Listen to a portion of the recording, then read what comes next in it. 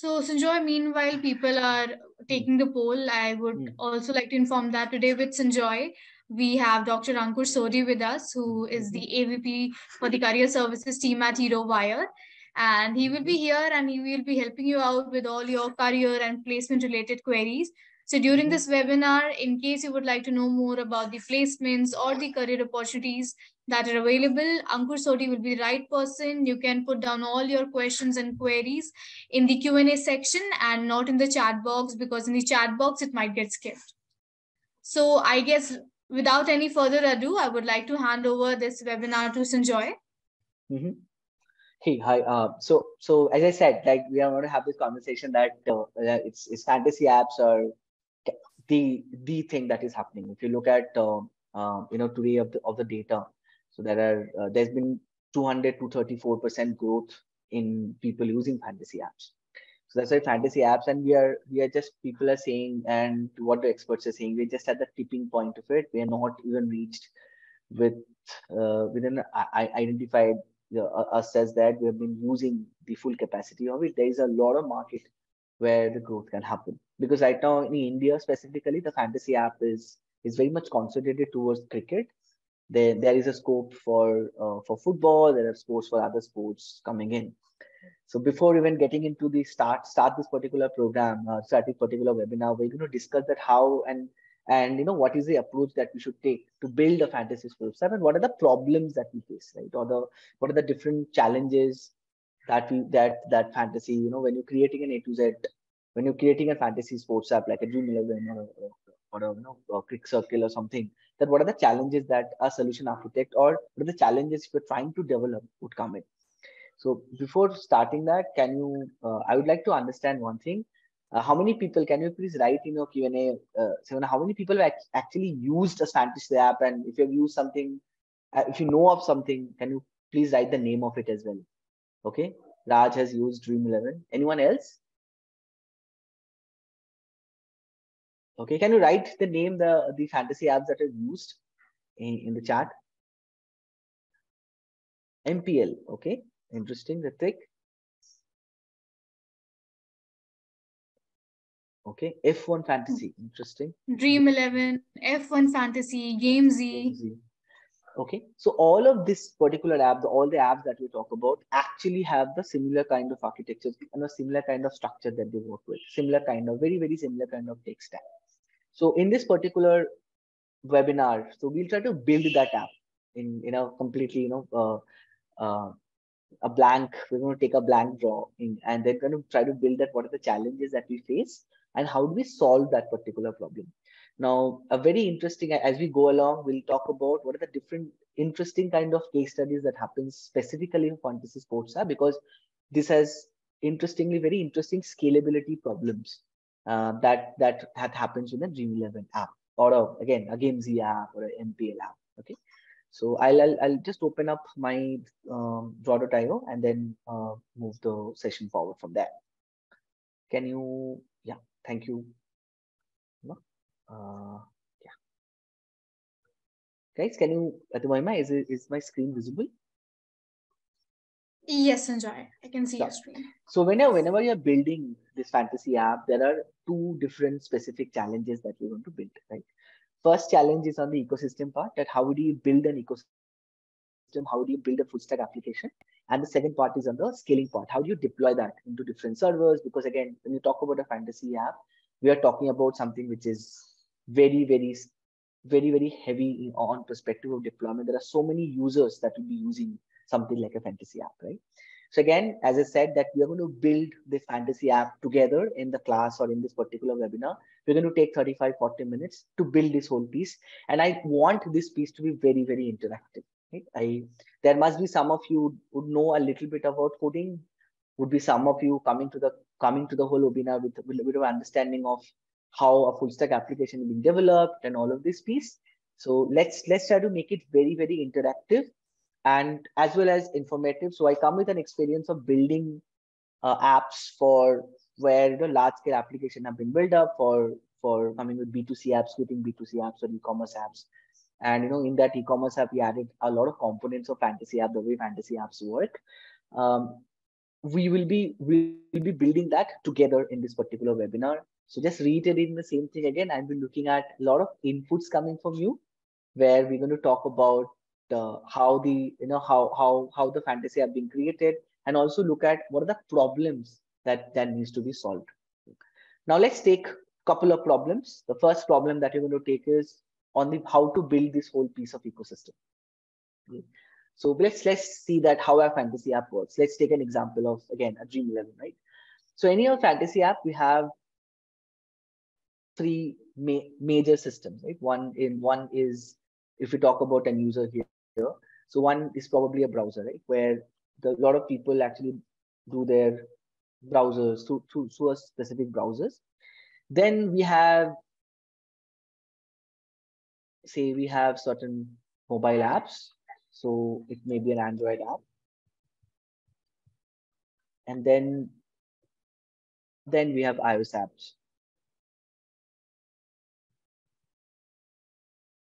So let's start our case study of creating things from the browser, and then we can extend this whole ecosystem to an Android app and iOS app. So let's simply create that, how actually, our system works. So a particular user would be logging into a browser of a fantasy app or doing sign in and sign up. But within that browser, he would be able to see and play games. There would be different contests that would be there, and this different contest would be, they will be able to enroll and make some payments, and all of these things happen. Now, usually any of the full stack applications, so in a fantasy app where you're developing, it's basically a full stack application. Usually any of the full stack application, there are two kind of servers that exist, right? One is what we call, if we put it, this is as a front end server, and another piece is when you talk about a backend server.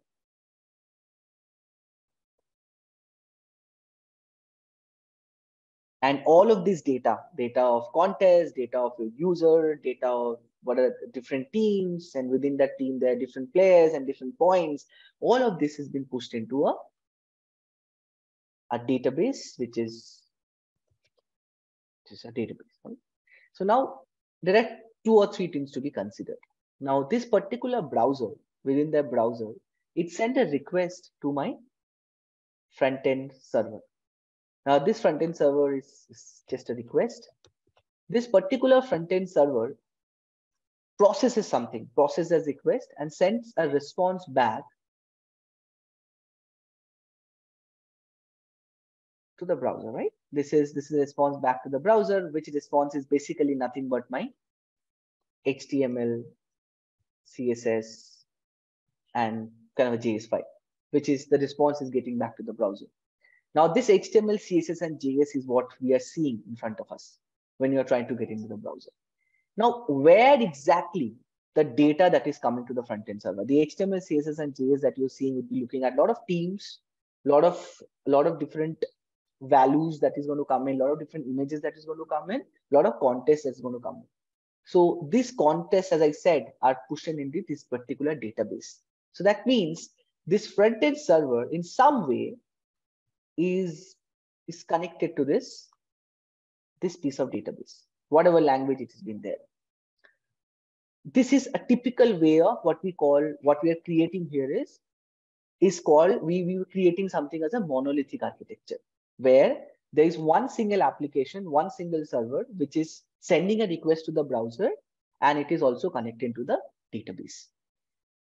Usually, these are the applications, these are the technology that people used to do it before, like early 2000s, when all of this were being done in PHP or a lot of in Python, Django. But as I said, these are full stack application, need to build in a scale, need to a lot of complex logic. This is not the way a Dream 11 or a Quick Circle has been created. What happens here?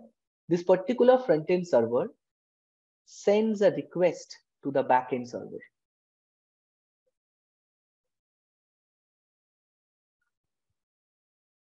Request in a format in JSON.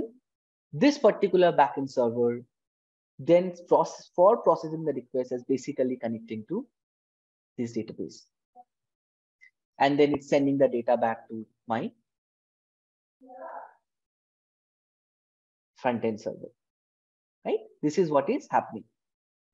So here you have a JSON that's going in, that's been created in the backend server. So this is the problem statement that we're solving for a simple browser. So you have a browser where when a user is logging into a Dream11 or such kind of a piece, we are logging into that browser, send a request to my front-end server.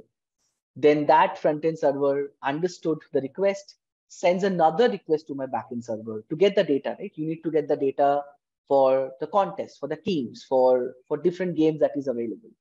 That backend server then sends that data to database where all my data for contest, my teams, your user data is there.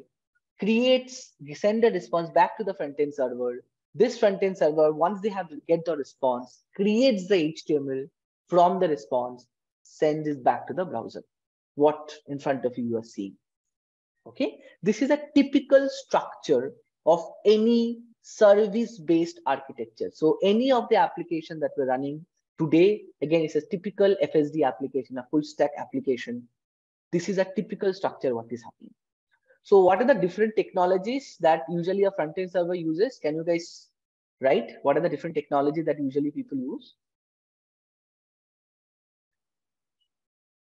What are the different technologies being used in front-end server, guys? Guys, I know you guys know, right? Just can you write what are the different technologies that you'll be using in front-end server? Okay, people are writing React. Absolutely right. What else? Guys, apart from React, okay, React, Angular. So yeah, the front-end server where we have applications which are building the HTML, right? So we have React, we have Angular, we might have Vue, and we might have Vanilla JS as well, like Vanilla JS as well. Now, in the backend server, can you guys tell me what are the different technologies in backend servers we use?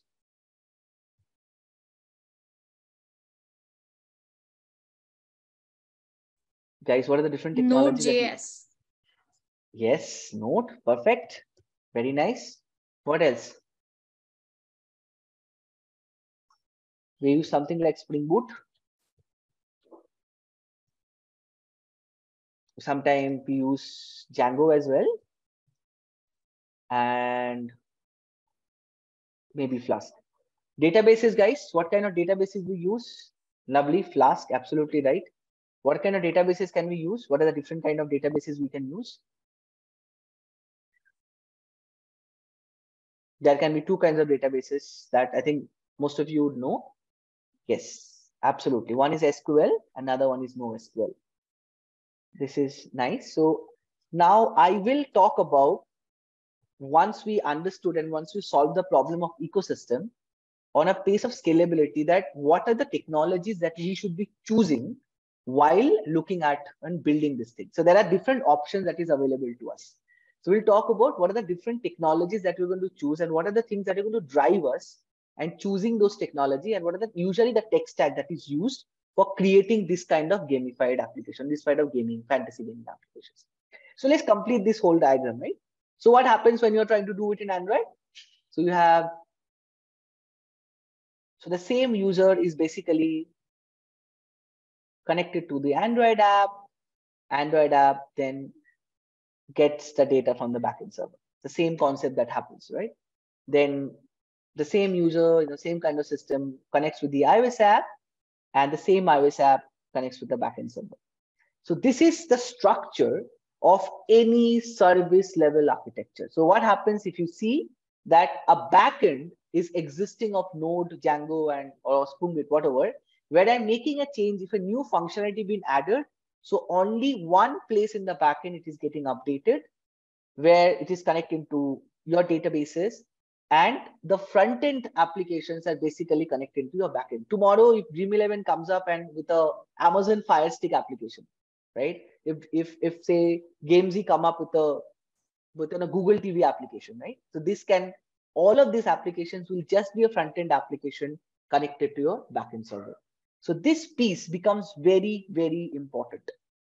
Now, this is something I will take a pause here for a couple of minutes and we'll take some questions. Are you all of you are able to understand on the way architecture has been set up on a full stack piece? Is there any question till now? You can put down your questions either in the Q&A section or else the chat box is also open. So I'll take a couple of minutes because next the thing that we're going to discuss will be very specific to a gaming application, and we're going to talk about what are the things that is required to build a scalable that kind of an application when you're trying to build those things. Any questions? If you guys have understood this, can you please write that yes, I have understood in the chat as well, that you have followed this much and you have followed this much. Can you write that as well in the chat? Got it. Thank you. No questions. Thank you. Thank you. Thank you. Thank you. Wonderful. Wonderful. Okay. Now let's come to the fun part. Let's come to the complex part of it. Now, once you are a full stack developer, you probably understand these things, and you know all this thing has been laid out in front of you that I need to build a browser application, I need to build an Android app, I need to build an iOS app. Now I need to build a front-end server where I have three options, right? React, Angular, Vue, and Vanilla.js. I have a backend server. I have a couple of options: Node, Spring Boot, Django. Then I have databases of SQL and NoSQL. A lot of options I have. Now, what are the exact tech stack I'm going to use, and what is the approach that I need to solve a problem, right? That's how do I solve that particular piece of problem?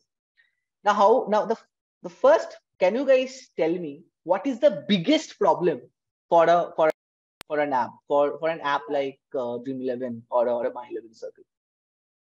Can you guys give a hand? Like, what is the biggest problem that when you look at why Dream11 or a My11 Circle or this kind of gaming apps have a very unique problem that's not where anywhere?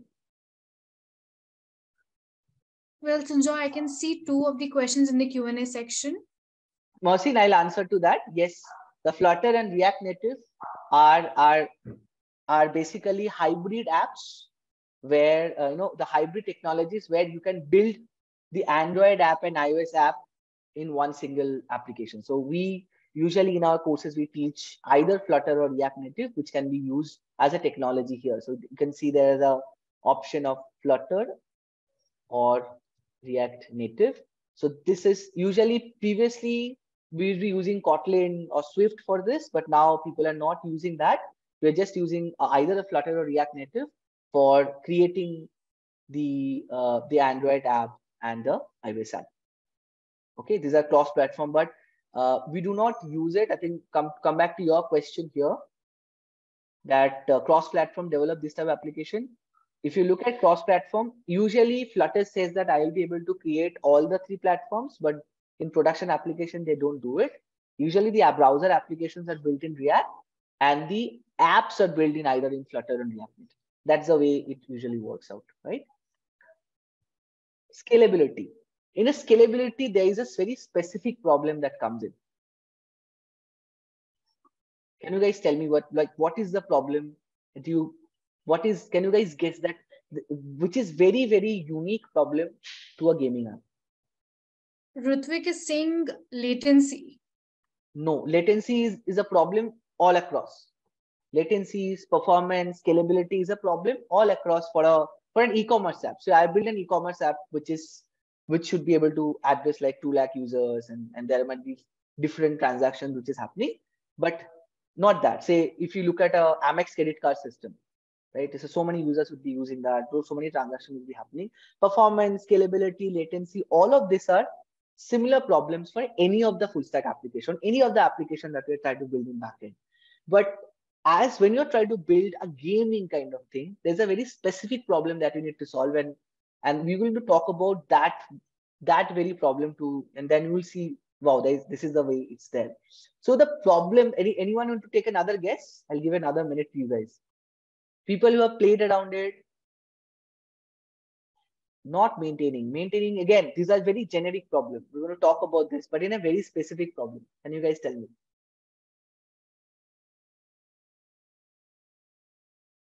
Okay.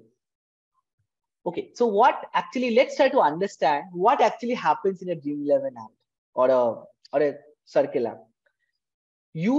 When say there's a cricket match, a test match, it's going on between India and Bangladesh, no? That's happening. So now probably test match started day before yesterday, right? On Sat, did it started day before yesterday? Today is the third day, right? Day before yesterday, or maybe before that. So there's a match that would start. The spike of that request, when exactly the most of the changes, most of the time people log in. Can you guys tell me? When you're running a cricket match, when you're trying to build for a cricket match, when is that moment when you have the most number of spike that would happen for a Dream11 app or a Crick Circle app? Perfect. Just after the toss. So what happens if you look at Dream11 data, there is 100x usage, increase of usage when just after the toss. So after the toss, in that 30 minutes period, you have the highest number of users for that particular match. And rest of the period, the application is normal. Is that very interesting, right? Everybody is following me here. Not during the match too much. When you're looking at a lot of people will be making changes in the app, most number of updates that would be happening in that 30 minutes period when the toss happens and the match starts. Because after the match, when a match starts, it stops, right? So in a Dream11 application, say we are looking at a case study of, India-Pakistan match. Most number of changes that would happen in an India-Pakistan match would be on that 30 minutes period. So everything, usage, it's a get users, right? So everywhere when you're looking at, people are refreshing and looking at their points, that would be getting the data from the database. But when you're trying to look at scalability, we always look at that how many times you're updating the things in the database, how many times you're making the changes in the application. User is making changes in the application. So the user would be making changes in the application in that specific 30 minutes of time. So here comes the bigger problem in Dream11. That even that is not there in Google. So in Google, because it's a bigger application, the data, the scalability is much more predicted. I today in the morning in this particular region, I might have say between 8 to 10, let's assume between 8 to 10 in a Google. So people will be doing much more Google kind of searches because people would be coming home and they would be doing much more Google searches for entertainment. Say probably 8 to 10 for India region. Let's assume that. But from a Dream11 perspective, this is variable. You might have an India-Pakistan match for Australia where your timings are different. And this whole spike will happen only for 30 minutes. And then after that, your application is normal. So when you're designing this piece of application, think about the challenges that come in. That you need to be counting for this 30 minutes of spike. And then your application should not be built. Your infrastructure cannot be like this, that this infrastructure is for this 30 minutes of spike. Then you're spending too much of money in that particular application. Because right now, in that 30 minutes, you might be using 100 requests. But in other span of that particular day, you might be having only 10 requests to your database. Am I making sense, guys? Are you able to follow? Guys, are you able to follow this? That your application that is there usually would be looking at 10 requests. Then for 30 minutes, we'll be having 100 requests. So the scalability becomes a big challenge.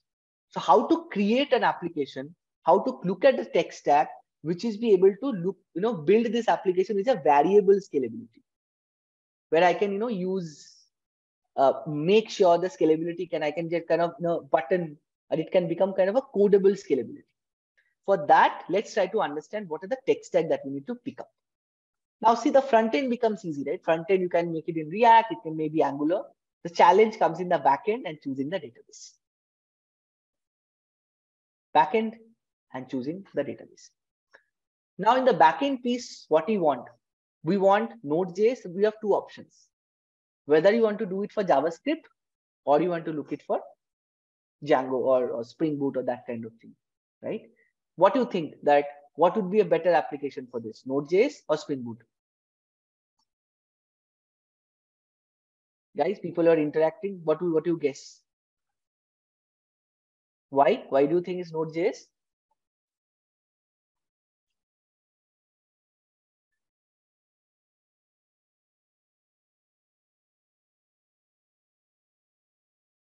And why do you think that is Spring Boot also? So just to give you an example, again, I just go back to a little bit basics of FSD. So Node.js, a JS is the language, which is a single threaded application. So in JavaScript, when you're running this Node.js, it's a single threaded application where only one process is being executed by the JS application, and Node.js does some event mapping to make sure it's concurrent processes. Spring Boot or a Java is basically a multi-threaded language. It supports multi-threading, it supports concurrency. So with this particular knowledge, what exactly you should build on? Node.js or Spring Boot?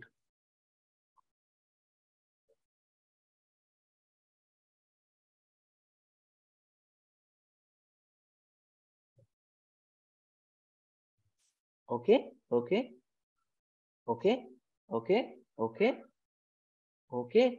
Very nice. Okay, so let's try to talk about then, and this is a confusing question. Let's try to talk about, because the answer is yes and no. So both can be used at different stages. So guys, you guys know the concept of MVP? Everyone here in the class? Can you guys, anyone tell me what do you mean by minimum viable product?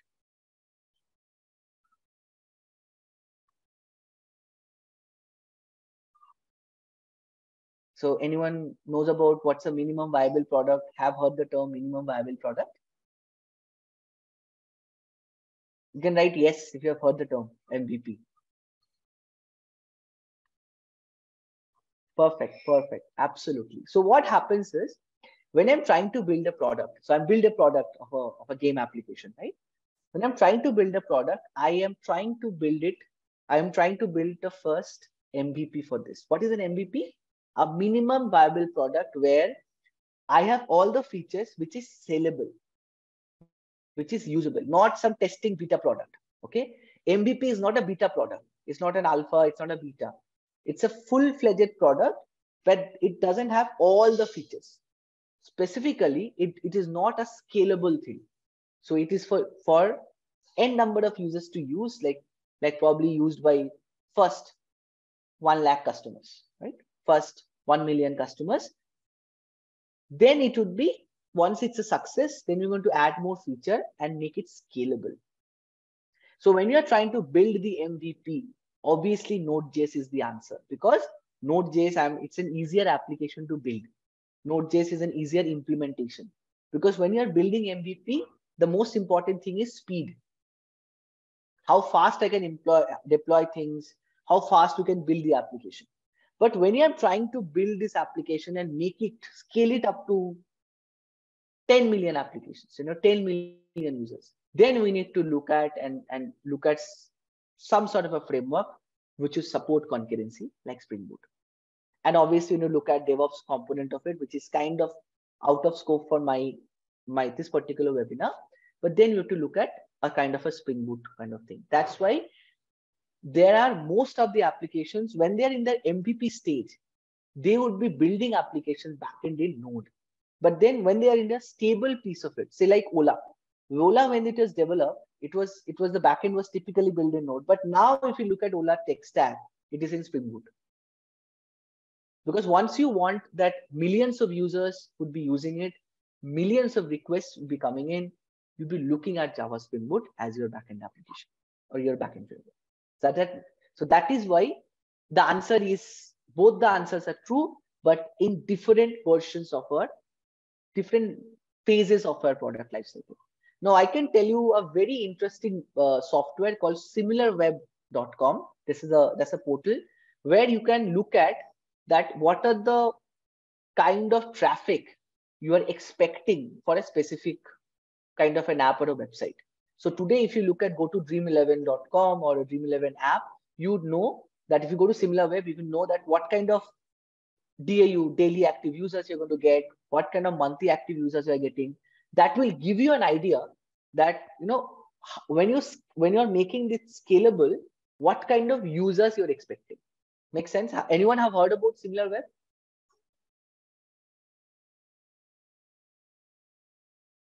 Anyone have heard about SimilarWeb, guys? SimilarWeb.com.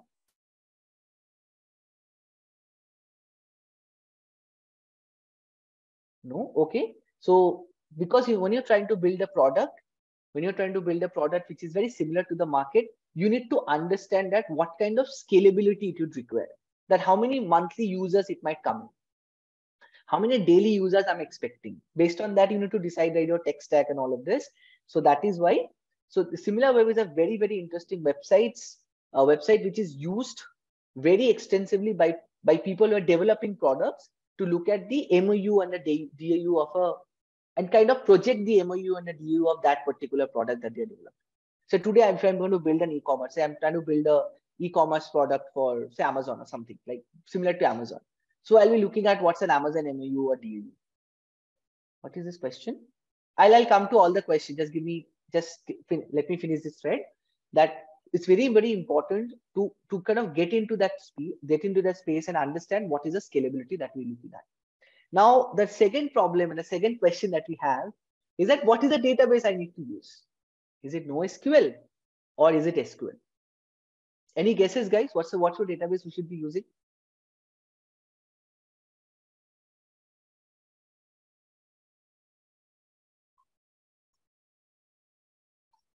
Any guesses, guys? What kind of databases we'll be using?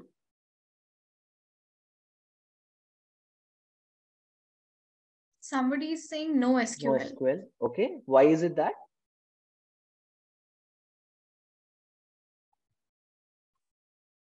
SQL. Okay. Can you guys just write one line if you say why NoSQL, why SQL? And if you don't have a reason, say I like SQL. That can also be a reason. That I like MongoDB. That can also be a reason.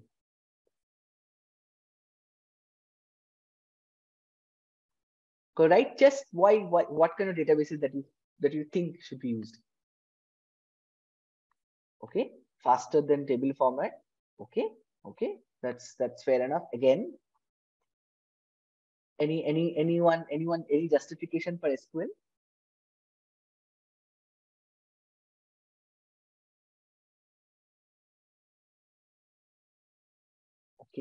Okay. So I'll tell you the problem statement first, and then probably again we can rephrase this question. Now, do you think that all of this database, like the databases that we're using, all the data can be put into one single database if you're trying to scale the application? Is it just one single database are we talking about? We are talking about multiple databases. Because there has to be multiple databases, right? It cannot be one single database. It's because it cannot be one single request, one single database. It's not possible. It has to be multiple databases. Otherwise, you can't be able to scale it. Now, I'll tell you a simple problem here. Think about a simple contest, right? A contest of Dream11 contest, which is supposed to have 5 lakh users. Or like have those contests like big contests, which will have 30,000 people enrollment. Have those contests like 30,000 enrollment, the 1 crore is the price. Now, each and every contest, right? Here, if the databases are in separate places, that can a MongoDB support in a way that I would be pulling data into from multiple nodes and giving you one contest? That's my first question. The second question is, if a user I am keep on registering for that contest, right? The availability of the contest would keep on changing, right? The value would be decreasing. The availability of the contest and the number of people would be joining. Availability of the contest would be decreasing. If the contest exists in multiple databases, how do you manage that? You got the question, guys? Got the problem statement? Everyone got the problem statement, or should I explain it again? Guys, everybody got the problem statement? Yes, no?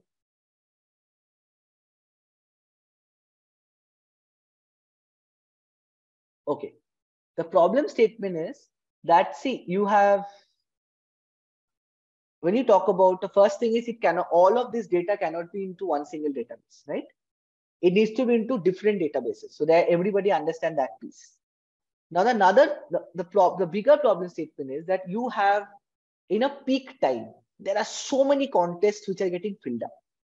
So if your data is coming in from different databases, so say I have 3 databases here. Some of your contest data are here, some of your contest data are here, some of your contest data are here. So how do you make sure that some of this data, all these 3 databases are being combined and come to, like I'm showing that data in front of the browser in the front end. How do I make sure? Can MongoDB do it? Or do you think that a relational database is better for doing all of this piece?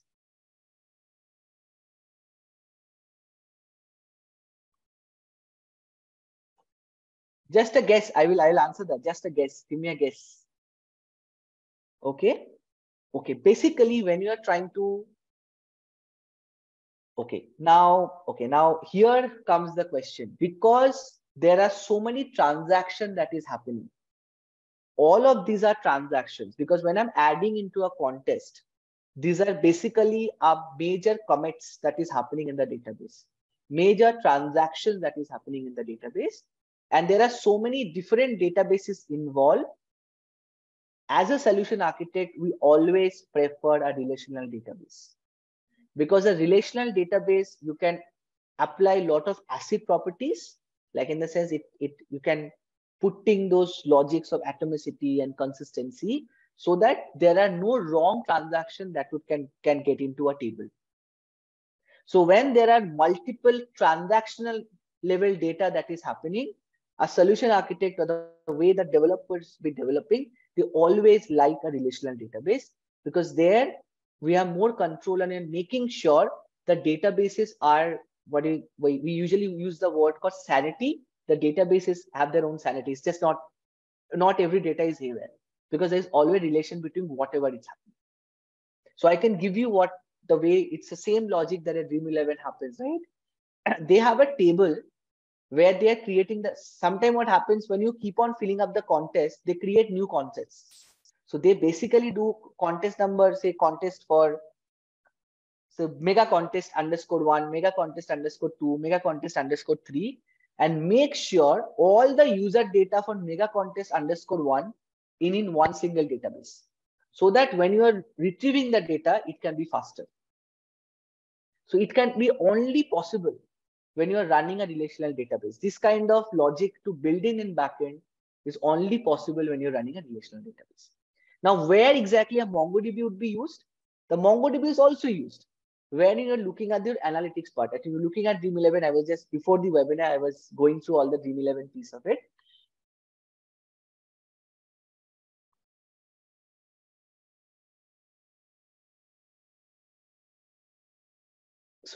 So we say, so what happens is that we have a kind of a, when we look at this, look at a analytics part of it, like there are certain things that Dream11 have introduced, right? Your score, your head to head, and all of this piece, all of this analytics data would be in Mongo, where a lot of transactions are not happening.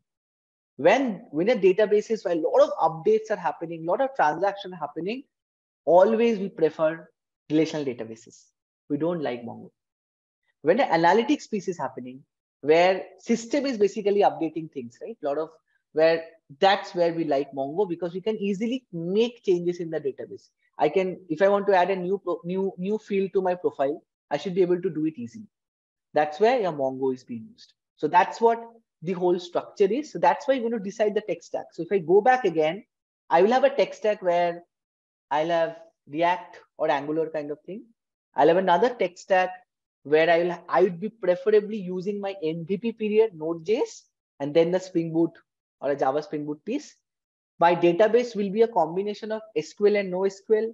SQL is for my transaction piece. NoSQL is for my analytics piece, right? My Android app I'll be using in Flutter or React Native. But if you look at Dream11, I think Dream11 is still in Kotlin. The new version that they're trying to pull in, that they are building a Flutter app. I believe, yes, I know somebody who's working. So they're building a Flutter app for this.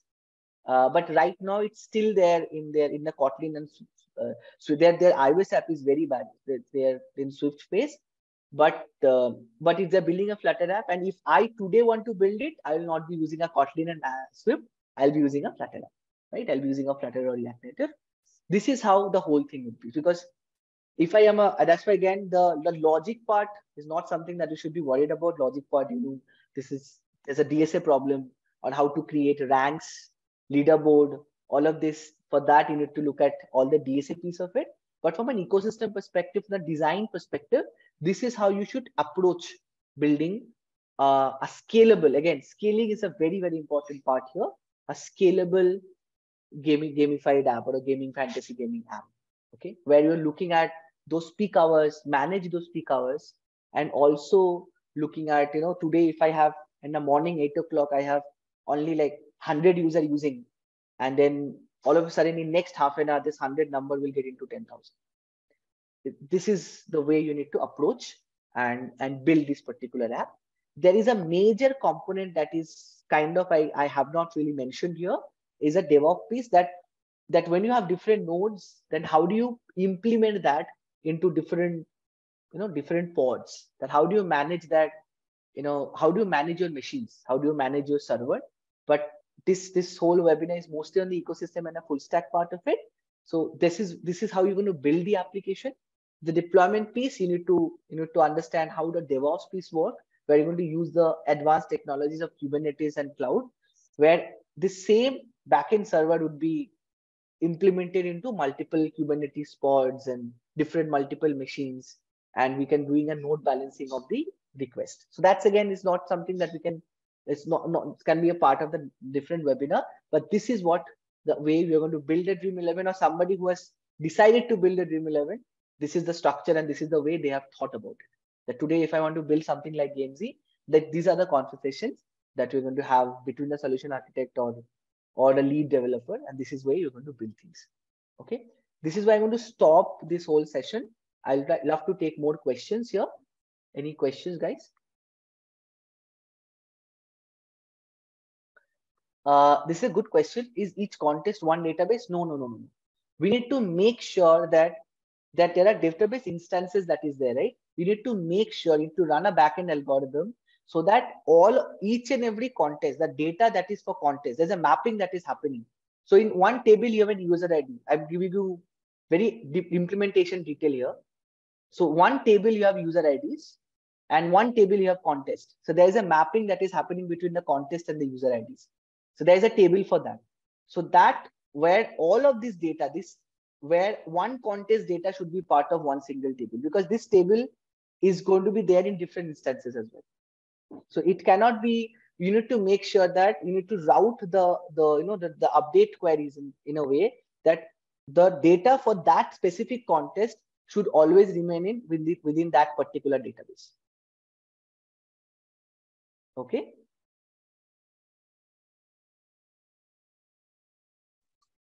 Any other question, guys? Okay. We have a question. Can Node.js handle till 1 lakh users? Yes, it can handle till 1 lakh users.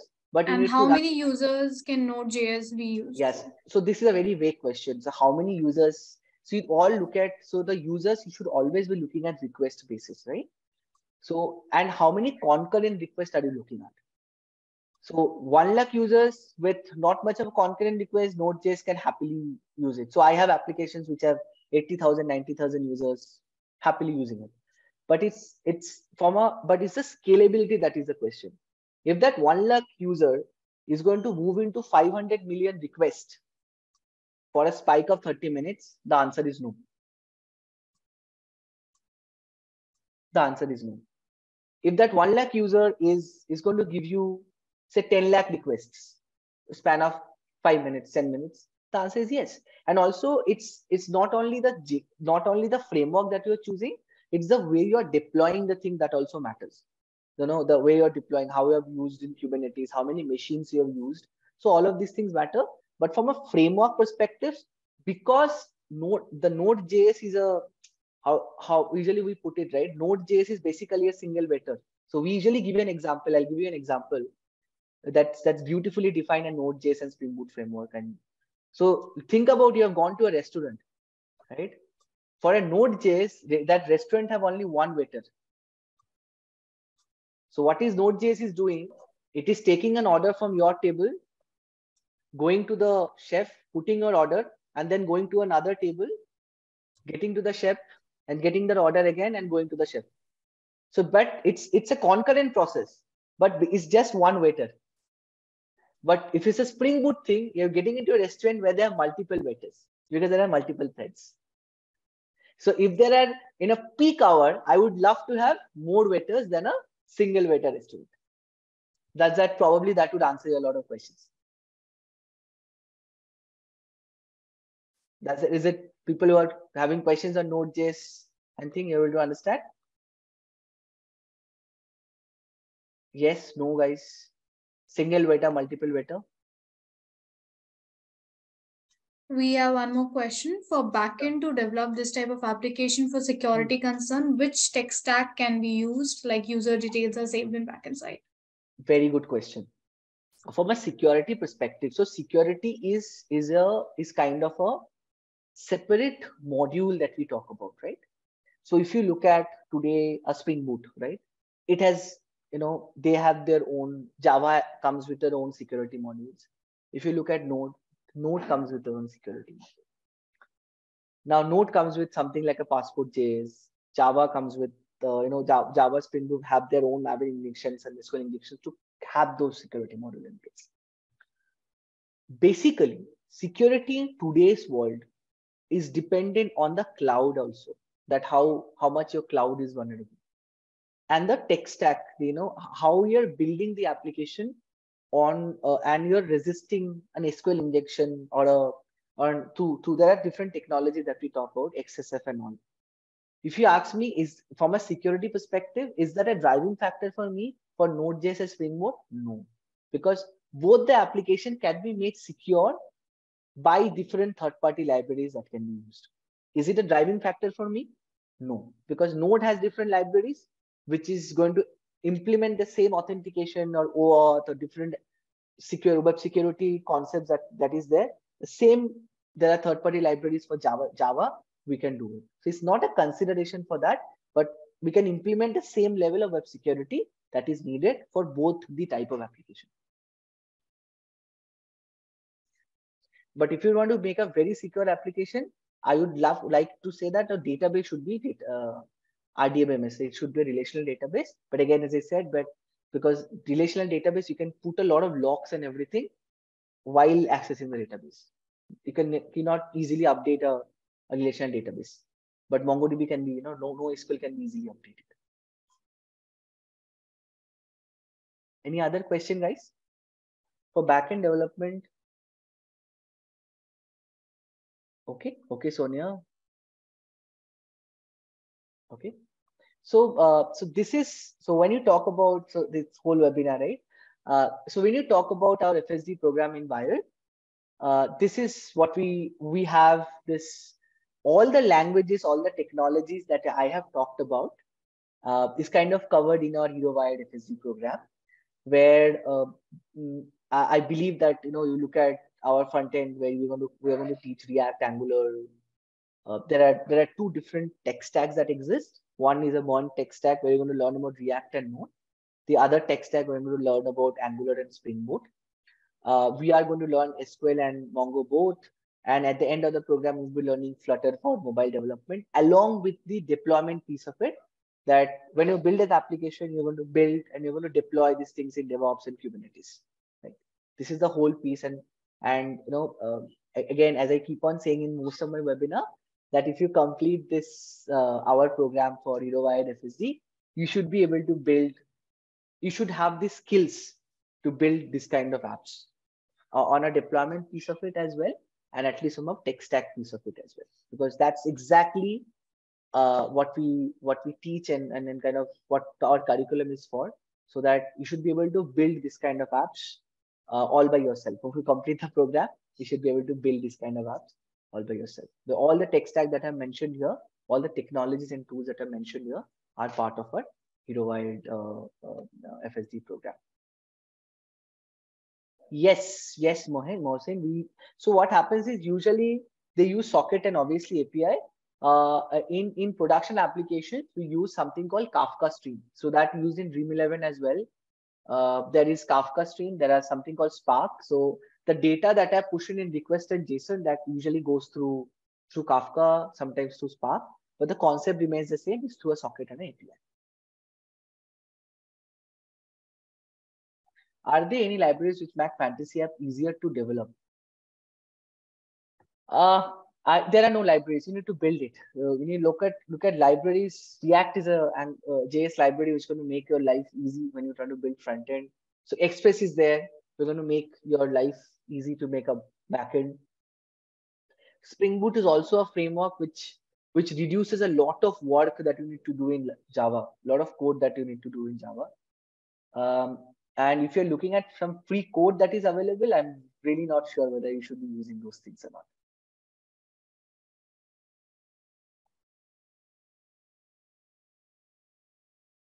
Any other questions, guys?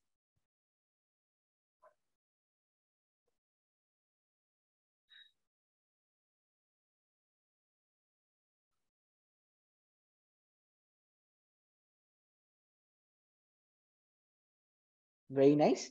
I will open this to Ankur. If you have any questions related to job, related to career that is happening, Mahima? Yeah, sure. So everyone, we have Dr. Ankur Sodhi with us, who is the AVP for Career Services team at HeroWire, and he will be helping you out with all your career opportunities or placement related queries.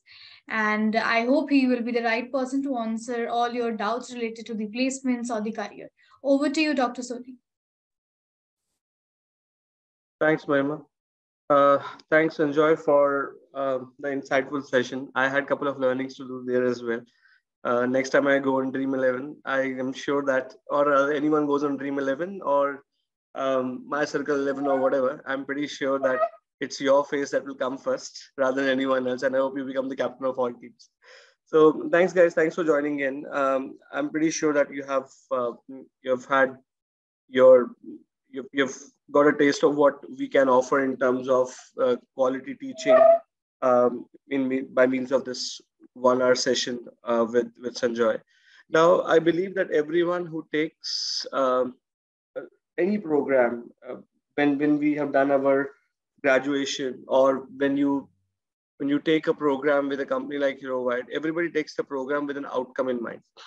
And for most of the people, the outcome would be a career transition, or it would be getting ahead in your own organization itself. If not a company outside, maybe in your own organization, you want to grow by learning all these skills. So this is what we do here at HeroWired. That is, we have a full-fledged career services team. And what we do with the learners, I will, Mahima, do you have it? I believe you have it on the PPT. Can you bring up that PPT, please? The program PPT that you have. We have the career services details mentioned there, I believe.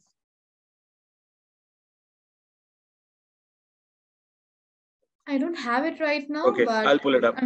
Just give me a minute. Sure.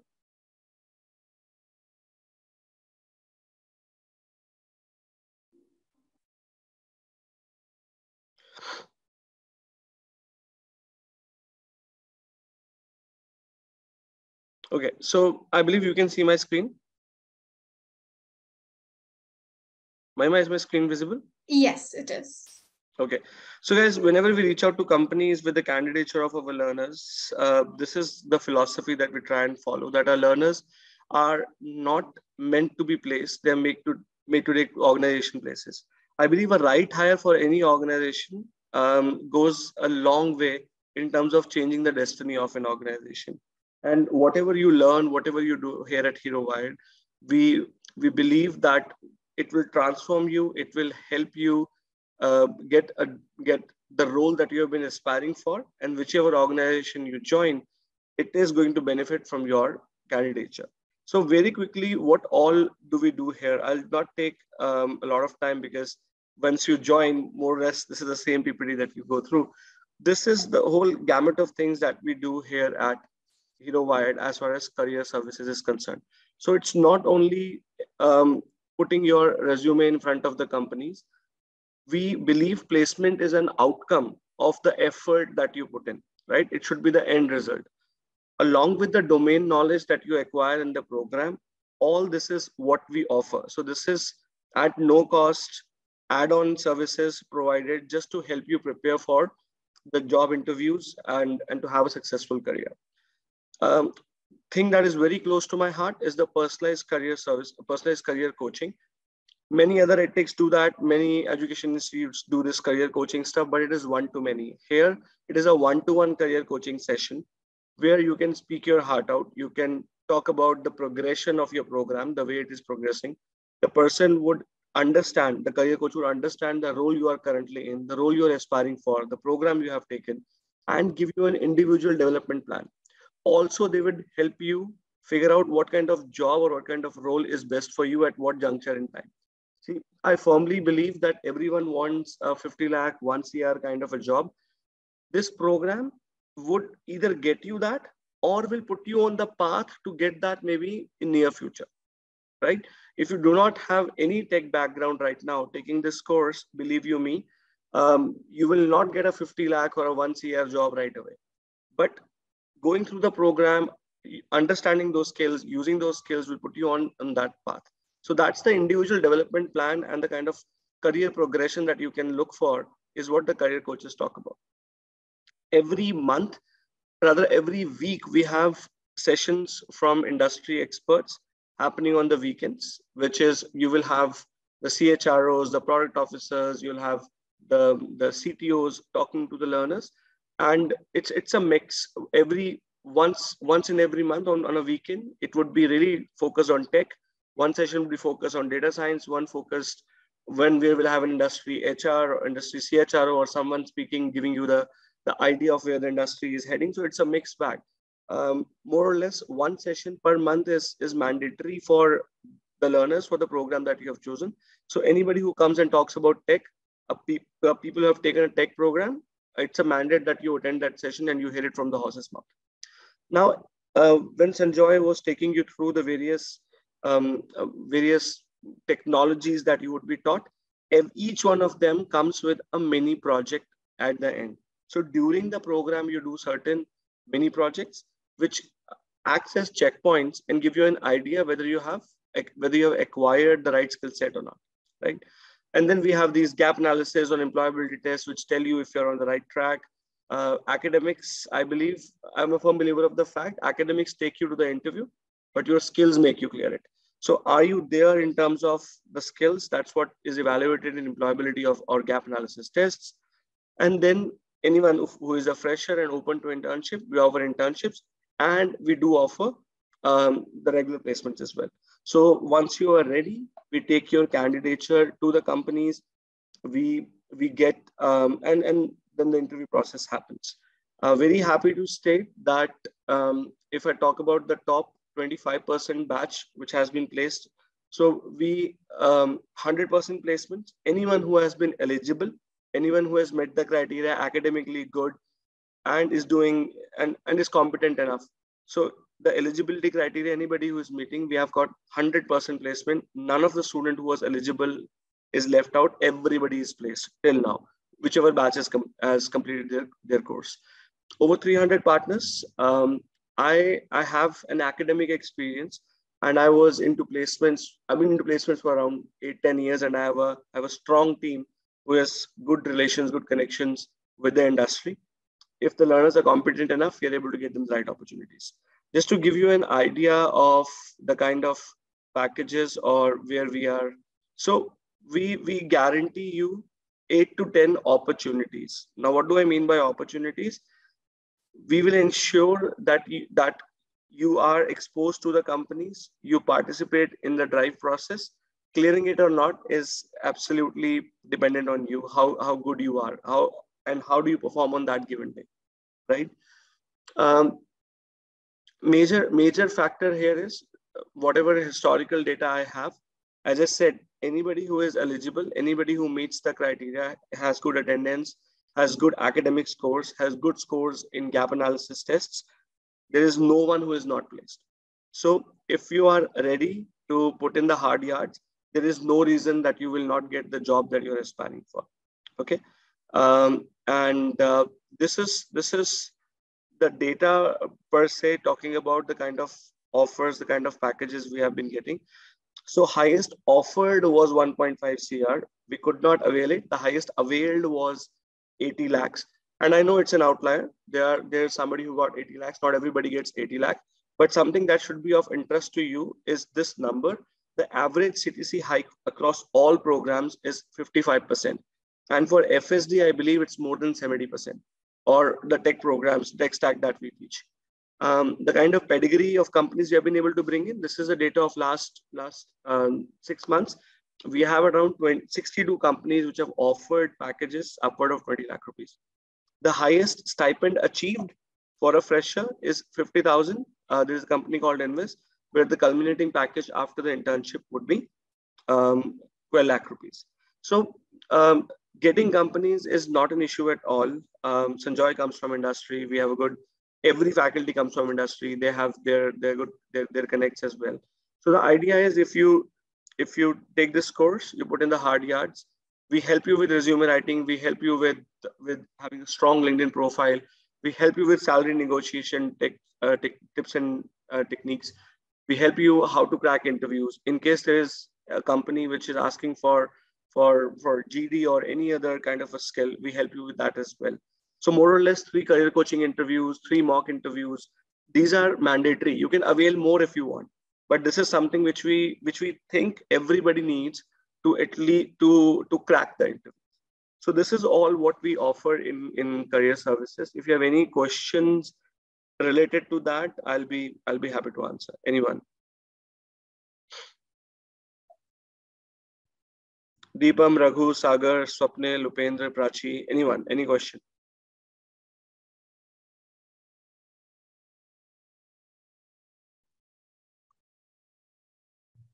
Mahima, over to you. Sure. Thank you so much, Ankur, for providing us with all the details related to the career services and the placement opportunities that we provide. If anybody has any questions related to this entire webinar, or the placement criterias, or anything related to the Hero Wide programs, the floor is now open for the questions. You can put down your questions in the Q&A section as well as in the chat box itself.